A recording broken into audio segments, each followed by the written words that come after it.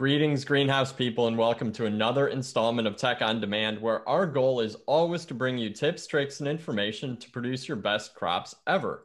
I'm your host, Bill Calkins, and I'm happy to be joined this time by two knowledgeable people from Profile Products. And that's the company behind HydraFiber, which is the soil media substrate that's becoming more and more popular with growers every year because of its positive impact on root development, water uptake, as well as increased efficiencies across the board, including storage, cost savings, and all sorts of benefits and sustainability, which I know my guests are going to talk a lot about. Daniel Norden is the Senior Technical Specialist at Profile, and Jennifer Neujahr is the Director of Business Development. And I'm excited to have them both. And we are here this time to talk garden mum production, and it's very timely right now in an effort to present some tips and tricks to produce an amazing crop that's going to grab attention at retail and in the landscape, because I know we all know that this year is going to be very big at retail in the fall. So welcome, you guys. Hey, Bill, thanks for having us. Hey, Bill, thanks for having us. Yep. Excellent, excellent. So we kind of have spring in full gear right now if you're listening to this in real time. So what are you guys seeing and hearing out there in the marketplace, whether it's related to growing media and substrates or really anything else you're seeing out there in greenhouses or garden centers? Yeah, I think, Bill, and we were talking about it before we started this conversation. I mean, everybody is having a record-breaking year. There are so many people out and about buying plants, and growers are scrambling, frankly, to continue to keep up with the demand. And everybody put in 20 to 30% more production. And what we're hearing across the marketplace is that production's already gone, and everybody is trying to put in a fourth or a fifth round. Because the demand has been so good, raw materials, pots, tags, genetics are harder to come by right now because everybody's been snatching them up to try to get additional rounds in. Absolutely, absolutely. And I'm hearing the exact same thing out there. I think that spring is going full blast. And like I said, I think that really bodes well for fall. And you talked a little bit about the shortages or at least challenges in getting some of those inputs and raw materials. And I'm definitely hearing that's one of the big stories this year. So, and I know that substrates and soil media is part of what's on growers' minds, and that those raw materials are getting harder to come by. Is this a short-term issue or something that growers need to be considering long-term? I guess taking the advantage of having you guys right now to ask you some of those tough questions before we get into mums. Yeah, no, I think that's an excellent question. And, right now, raw materials are really tight. I have heard that some peat suppliers have started to harvest more peat. However, even if growers can get the raw materials, freight capacity continues to be an issue. For every one load of material, there's 10 people that want it, and there's just not enough capacity to go around. I think demand is continuing to kind of outpace what's available. And I think it's going to be a little bit of time until we, right side that or figure that out as an industry. Some things will probably get a little bit more normal sooner than others, but I think we're going to be in this situation for a while. And, I had an opportunity to hear a webinar yesterday from a guy that was talking about change and how to create change in a company. And he said, get curious about the alternatives. When you do, it will allow you to find a solution. And I really honestly couldn't agree with him more. I think everybody knows the importance of trying new products and trying new things and putting trials in place. But a lot of times we just let ourselves say we're too busy. We're so busy with spring production. We can't handle another trial. But I think, this year in particular is teaching us that we need to get pretty curious about the alternatives. Because the alternatives are probably what are going to allow us to get and stay in business. And, HydraFiber has been in the marketplace now for just under 10 years. And, while we have a lot of growers as customers and blenders as customers, we just celebrated our 100th machine installation at NG Hymos a few weeks ago. There's still a lot of growers that are not familiar with our technology, and we really want to use this opportunity to help them understand how they can possibly use HydraFiber to help them get through this issue right now where raw materials are very hard to come by. That makes a lot of sense. And we can talk about shortages or challenges in supply chain all day long, but really I think what the listeners and growers out there need to know are the alternatives and what you can do, because we kind of have to accept that there are going to be disruptions, but what can we do, whether it is soil or plant material or tags or whatever it is, and that's just looking at our industry. That's not even thinking big picture about what's going on in all of industry. So I totally agree. There are going to be a lot of opportunities that come out of this. So now that we talked a little bit about this sort of high level market intel, I think it's time to dig right into our topic of garden mums. So why don't you guys go ahead and share your screen? And for those of you watching the video, you can follow along. If you are just listening to this podcast, you'll find a link to the slideshow in the show notes that you can go to and check it out or go over it with your team. So we're kind of deep into the peak shipping weeks for rooted liners for garden mums, and growers are beginning to transition from this insanity of spring that we just talked about to fall production. Daniel, I'm looking to you to maybe start by providing a little bit of an update on best practices for growing mums, Sure. specifically using HydraFiber, and what growers need to know if they are using this product, or like Jennifer said, if they plan on starting some trials. Absolutely, Bill. Yeah, thanks for having us today again.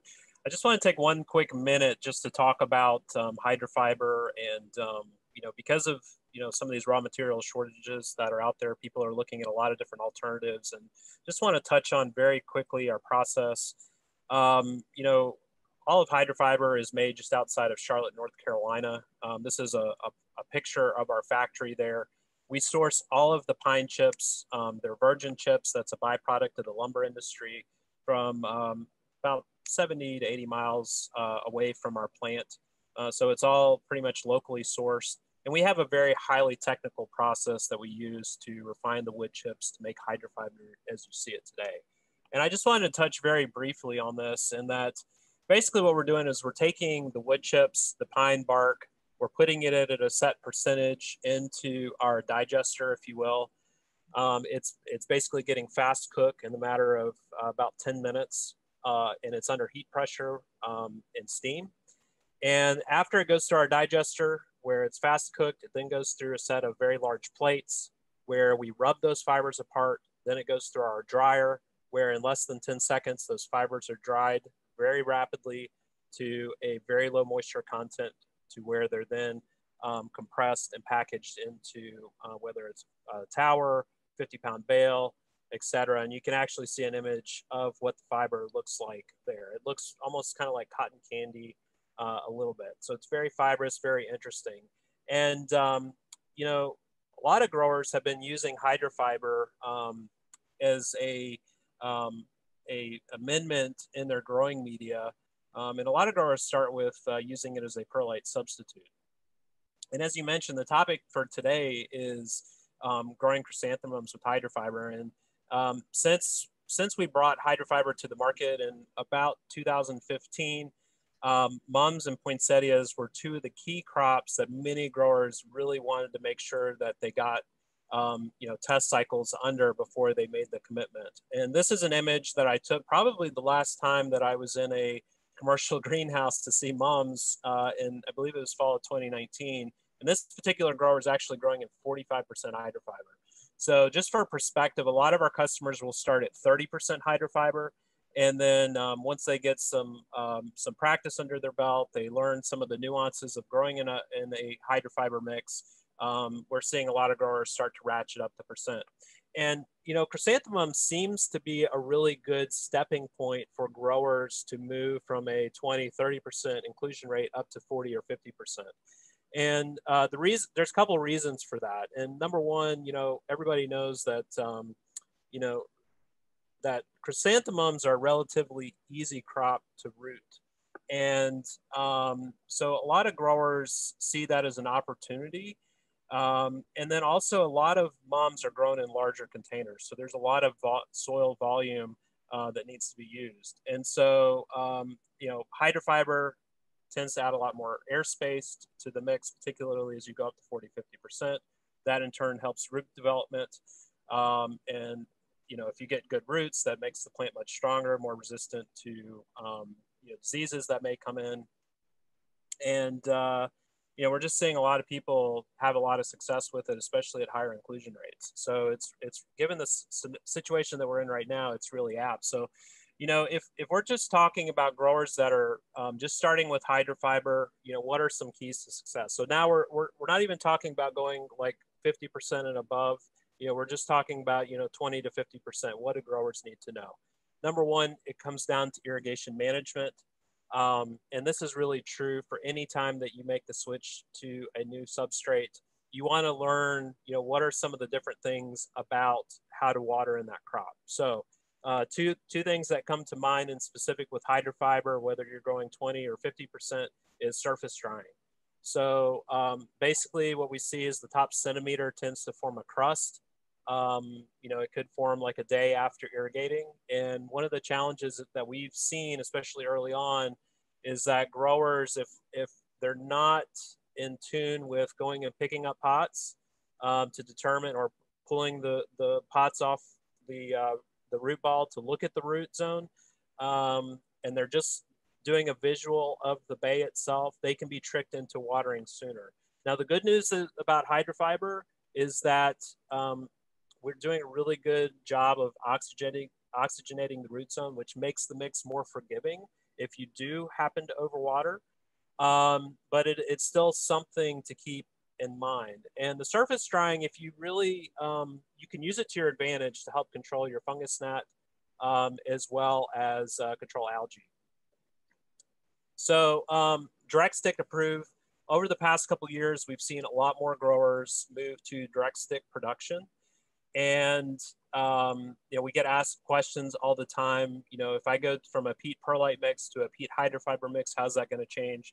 The good news is that we haven't seen any issues with direct stick production programs for most growers that have done it. I mean, it's really the same type of things that you need to look out for in a traditional mix. Is, okay, you've got a very small cutting in a large pot with a lot of exposed surface area of soil. And that kind of plays into my next point, is you need to keep an eye out for algae issues, whether it's a peat perlite mix or a peat HydraFiber mix.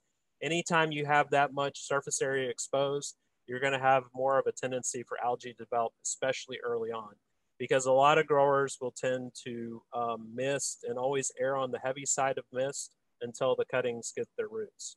So it's really kind of a balancing act to make sure that you give enough water to the cutting to stay turgid, but you know, still mitigate your algae issues. A lot of our customers have reported having success using like Clean Grow, and what they've told us is that it works really well as a preventative within the first 10 to 14 days of production.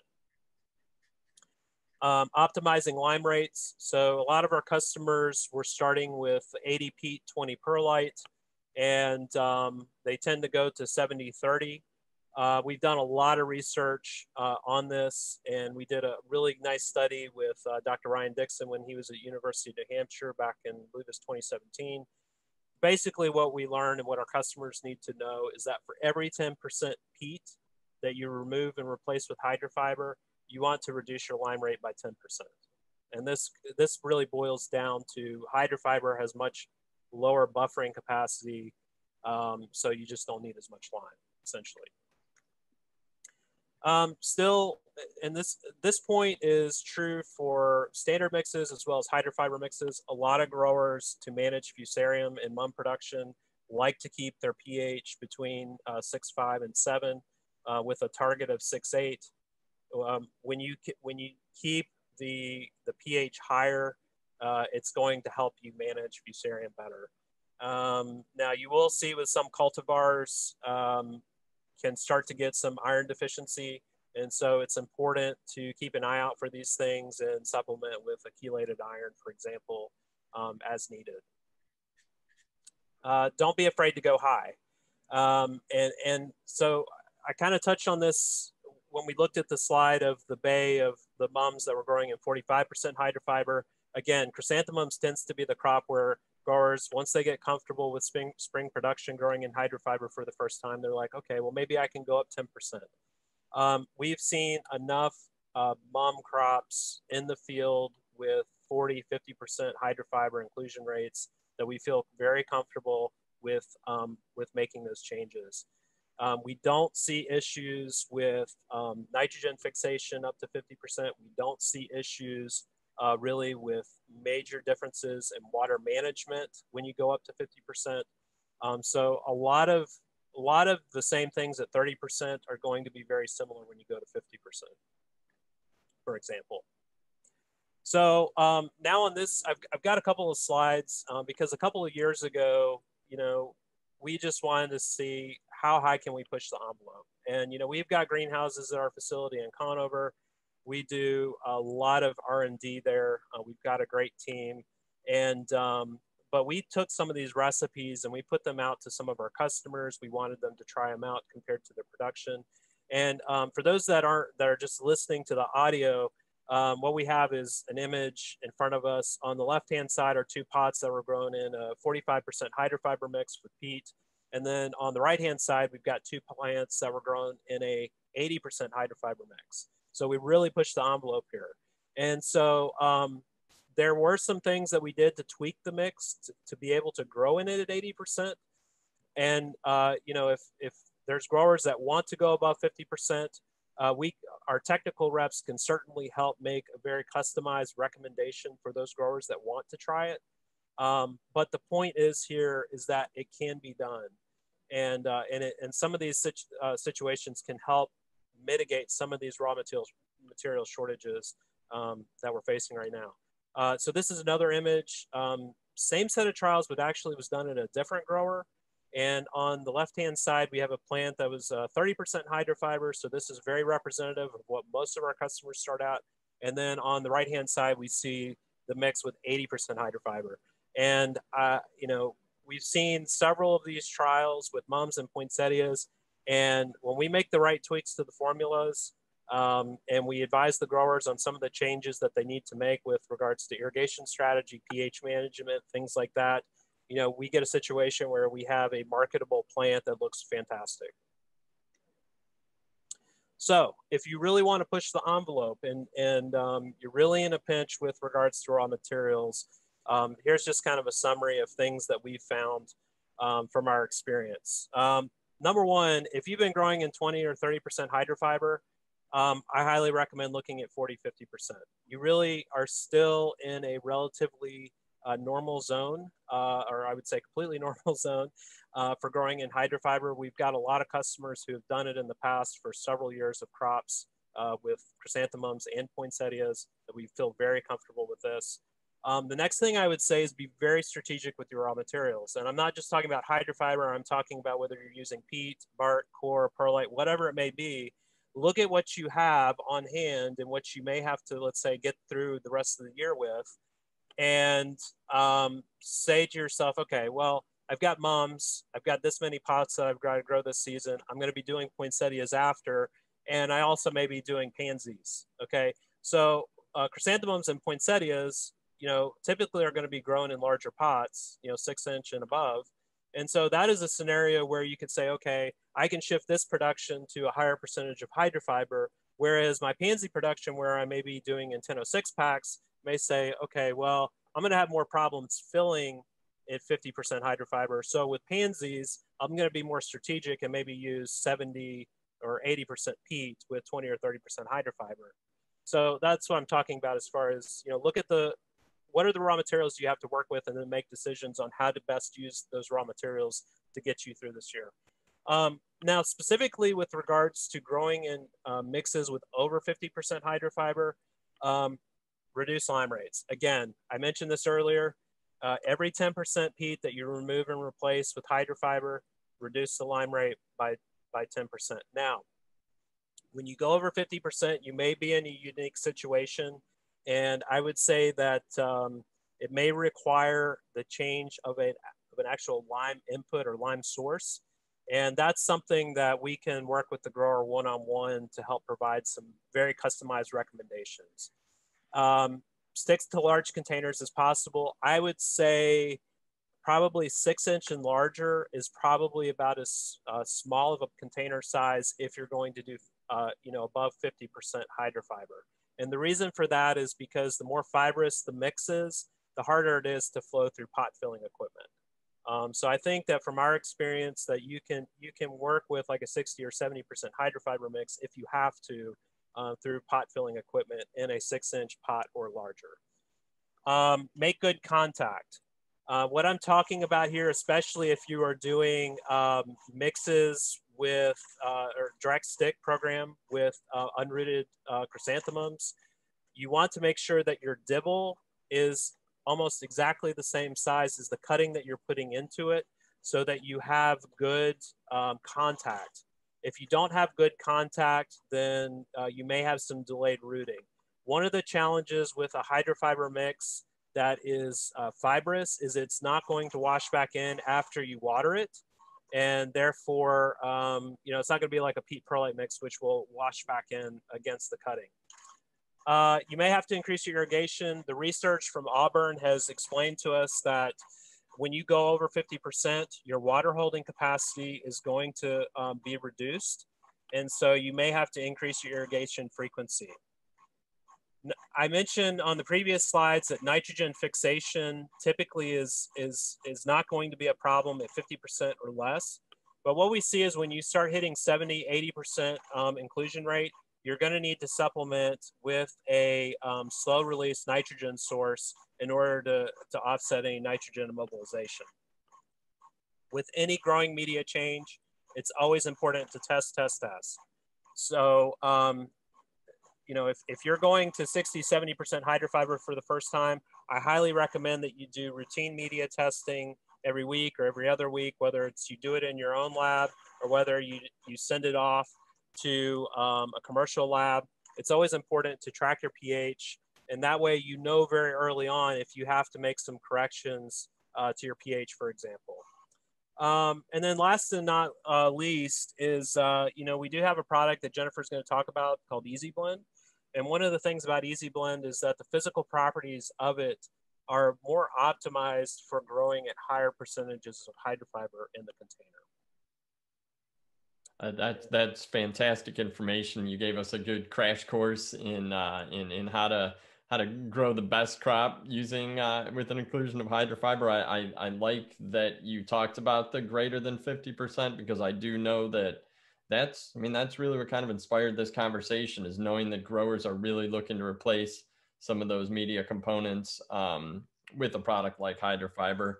You talked about the irrigation management. I know that's part of the learning curve, but certainly one that can be overcome pretty quickly. You're right. The direct stick is becoming more and more common, and those tips you gave about the dibble hole size and everything is going to be very, very critical as growers move into products like this. And then of course the testing. I mean, that kind of goes without saying, but it's something that can be overlooked, especially when you're super busy in season. So don't hesitate to send some of that soil out for testing. Do it in-house. Train your teams to do that, because really, like any aspect of growing, it's really about knowing where you stand with the crop at that time. So thank you very much, Daniel. I think that you gave a lot of fantastic information, and it will help growers get a better handle on the nuances, because like you said, there are particular nuances to this product. So Jennifer, as we start to wrap up and move from the true technical side into a little bit more of a general discussion about the product itself, why don't you talk a little bit about the new products coming out? Because I think that you guys are clearly a company that isn't sitting still. And while I've got you guys, I'd love to hear about some of the new stuff in the works. Yeah, well, we appreciate that. And you're right, we aren't sitting still. I think, what we're trying to do, honestly, is just continue to pivot and evolve so that we can provide the marketplace with some advanced growing substrate solutions. We started with our 50-pound bales, which you see in the middle of this slide. For those of you following along, those are highly compressed. 1 truckload of those materials will replace 5 truckloads of peat or 8 truckloads of perlite. The benefit is you get a lot of material on a truck, less unloading, less trucks to have to source, less storage. The downside, if there is one, is they're so compressed that they require a specialized piece of equipment. However, we've partnered with the best equipment supplier in the marketplace, Agronomics, and they've installed over 100 of these machines already in the market since we started, less than 10 years ago. And every single one of those installations has been custom. So I would say for growers that are interested in and have a mix line, and if they're concerned about, you know, not being able to fit a HydraFiber processing unit in or a HydraFiber expander, I would say call us or call Agronomics. We have equipment available. They are experts when it comes to trying to figure out how to maximize throughput through mix lines and to make sure that the customer gets a great blend result with these 50-pound bales, because they are by far and away our most compressed and they travel the best. For the folks that just don't have mix lines, don't have equipment, need something simpler, we actually introduced this tower that you see on the left side of the screen. We have it available in our Easy Blend and our Ultra. The Ultra towers are more compressed than the Easy Blend towers. We have customers that are pad mixing and bucket blending these materials. We also have some customers that are using peat shaving devices to expand and blend with these materials. And so we have a variety of growers using these materials in a variety of ways. On the far right is a product we just started selling in conjunction with fiber dust. So we have several growers out there that prefer to grow with a core-based media. And so we worked with fiber dust to create a product that contains core and HydraFiber in the same compressed block. So that's a product that's new to market. So that's a solution for folks that are already using core. This will actually expand in their core busters. So there's no need for additional equipment. And the benefit is that you get core and HydraFiber in the same unit. And essentially all you have to do is amend it and you're on your way to growing in it. And so we do have some customers, especially in light of the shortage, who are now using these core blocks in addition with their HydraFiber and peat to make kind of a 3-component blend. Kind of going back to what Daniel was saying a moment ago, you know, assess what you have and then use our material to help you extend through it. And then the last product, which I'm really excited about, is this HydraFiber Easy Blend bale. So this product is one of our least compressed products. It contains a bit more bark, as Daniel mentioned, and so it has a bit more water holding capacity, so it can stand on its own a bit more than HydraFiber, which has a different water holding capacity compared to this one. And this product is available from select distributors now. So we have, for the most part, a business model that's direct to the customer. This particular product, the Easy Blend 40-pound bale, is going to be available through select distributors. So I would say if you're looking for something that's easy to get started with, doesn't require a lot of specialized equipment, just want to start dabbling in HydraFiber, I would say contact your local distributor and try the Easy Blend HydraFiber and 40-pound bales. We have materials on our website, www.hydrafiber.com, that you can access that tell you how to break this product apart and how to blend it. But this is definitely a suitable option for folks that are running into shortages of materials. And I would say, you know, lastly, you know, we've been working very hard since Daniel and I started at HydraFiber to really understand how to use HydraFiber and how to use it at smaller percentages, 10, 15, 20%, which is where the market started. But as Daniel mentioned, because of the situation where we are in now, we also have customers that are growing at 50, 60, 70% now, just because they need an alternative to help them get through the situation that we are in now with the raw material shortages. We're making product in our factory every day. We're shipping product from our factory every day. And I would say if you're struggling to get raw materials, you know, call us because we've been doing a lot of work to try to understand how to use HydraFiber at many different inclusion rates with many different raw materials and in all kinds of crops. That's great. And, you know, for those of you listening, I can vouch for the fact that in those photos, the product, the mum's grown in 80%, HydraFiber looked absolutely fantastic, whether that was the green and the foliage or the roots. It was there was definitely no issue with plant quality looking at those trial photos. So I definitely think that that's a very important thing to think about. So Jennifer, just a quick follow-up question. So you guys do have product on hand, can be ordered right now. You're rocking and rolling. Yes, we do, and you know we're shipping every day from our factory. You know we're trying to help growers the best we can come up with new formulations to help them through the season. I can't tell you the number of phone calls I've gotten kind of from panicked growers in the last 30 days, I would say, that have said they can't get their raw material. And so, you know, as Daniel mentioned, we're all equipped to help come up with some custom solutions for growers. We've been investing a lot of time to understand how to pivot up or down in inclusion rates to help someone get through this season. And so I would say call us and let us help you find the right solution. And we can help you either get through this season or help you make a pivotal shift in your soil and media program. Excellent, excellent. And that's a perfect segue to my final question, which is, how do listeners get in touch with you guys? You mentioned the website. Maybe you could repeat that. You did send me some resources that I'm going to include links to in the show notes, as well as the link to the video presentation for those of you listening, or if you want to save that presentation to share with your team. How can listeners get in touch to continue the discussion, or they need to place a quick order? Yeah, I would say don't hesitate to reach out. We do have a website, www.hydrafiber.com, that contains all of our contact details for everybody on our team. We're also on Facebook and LinkedIn. Myself, Jennifer Neujahr, I have a LinkedIn profile. You're welcome to connect with me that way. But hopefully, and also as Bill, you mentioned, you're going to be posting our materials, which will have our contact details. So hopefully you can find us. And I guess if nothing else, if all else fails, just call Bill Calkins, because he knows where to find us too. I do. And I'll give you Jennifer's cell phone number. You can call her directly at all hours. No, but honestly, I did go to your website and was looking through some of the resources. There's a lot there, and I think that's probably a really good start. If you want to jump in and learn a little bit more about the product and view some of the videos, even some of the behind the scenes stuff that you guys have is really, really good. So I really appreciate all of your time today.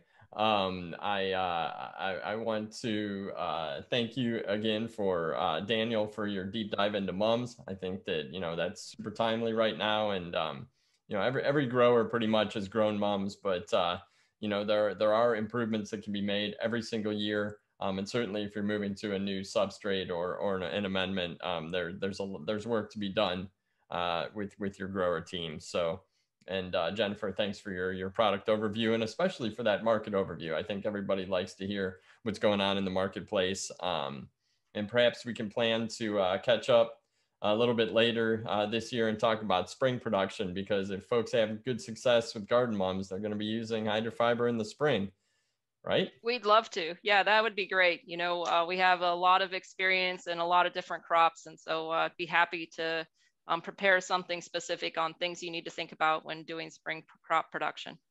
Excellent. Yep. Excellent. So on behalf of Daniel and Jennifer at Profile, I'm Bill Calkins with Tech on Demand. I'm going to wish you a fantastic fall season and a fantastic spring season next year.